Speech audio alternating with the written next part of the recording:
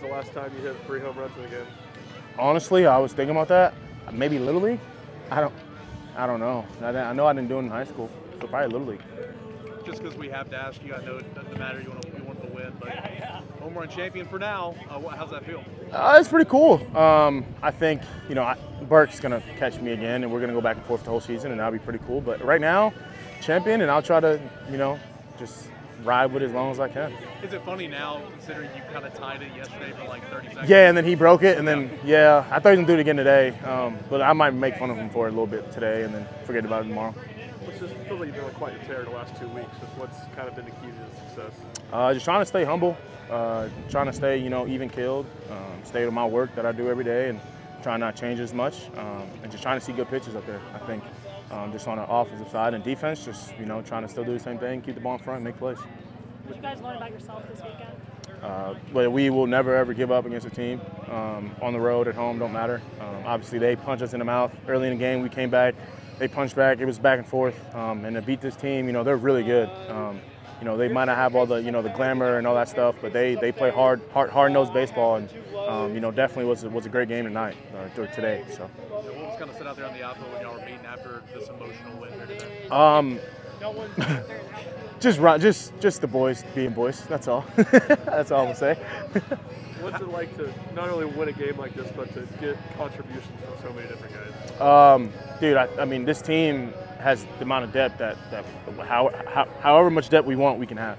We have guys on guys coming from different programs, guys who've been here, guys who've grinded their tails off to be in this position. So for guys like Peeves come off the bench, get a sac fly and get a walk and then scores is huge for us. And he's someone that obviously was really high recruited, came here and has been struggling as of late, but had 2 great ABs today that helped us win the game. So that's definitely huge. What did Kirby and Marcus do for you guys at the end? I mean, Kirby being Kirby. The last 5 years he's been here. I've been with him for 3. He does that all. Either give you 1 batter, give you 6, give you 4 innings, don't matter. And Marcus coming in, closing the door was definitely good.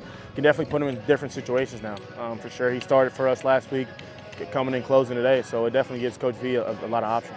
I know there's a couple of different pitchers, but were you looking for a specific pitch in your ABs that won the 1 yard? Yes and no. I knew, one of them I was up in the count, just trying to get a heater. One I was, down in the count, trying to get knowing what they're trying to do to me. And I knew one guy was a really big slider guy, and I knew I was going to get it because, that's what they want to throw me, and he kind of just left the middle.